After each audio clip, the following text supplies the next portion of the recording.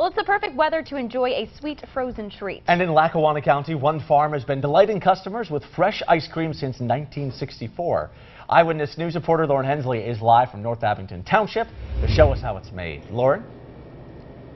Kelly and Chris, just how cool is that? They got into the ice cream business in 1964, but Manning's Farm has been here since the 1920s. What a legacy. So, Paul, we saw how the ice cream was made, so give us the highlights again. Walk us through that process.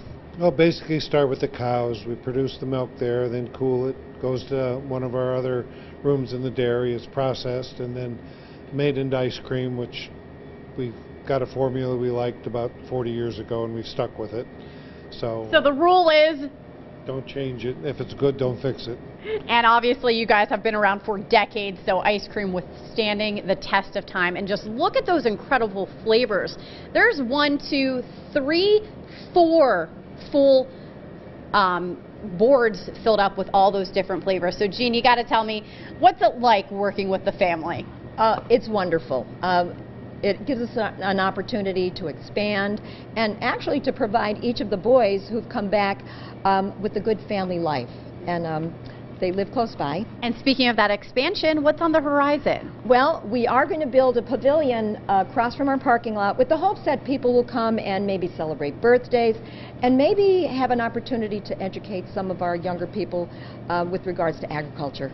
So third generation right here, and fourth generation coming into play. So you are Kevin, and you're the youngest son. Yes. How many are there of you?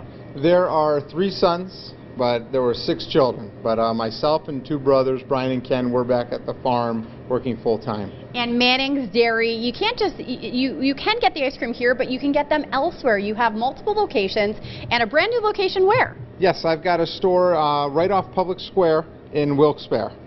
And there's also something traveling around. Yes, we've got our Manning's mobile truck, which you see traveling around to businesses, festivals. We have a trailer, as well as a tent stand, and you can catch us coming up to Wayne County Fair, the Hartford Fair, and many other small festivals and events. And I hear Barnyard Gravy is going to be the popular flavor this year. Yes, at the Wayne County Fair, Barnyard Gravy, you can get it, and yeah, we go through lots of it there. So guys, I think it's time. We've been learning how your favorite ice cream's made.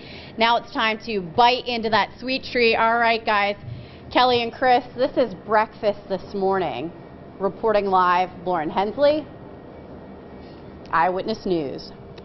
It looks like a good breakfast, Lauren. So jealous. It looks like it's like a Oreo or cookies and cream or something too, which is one of my favorites. I know, that's what you always say is your favorite. So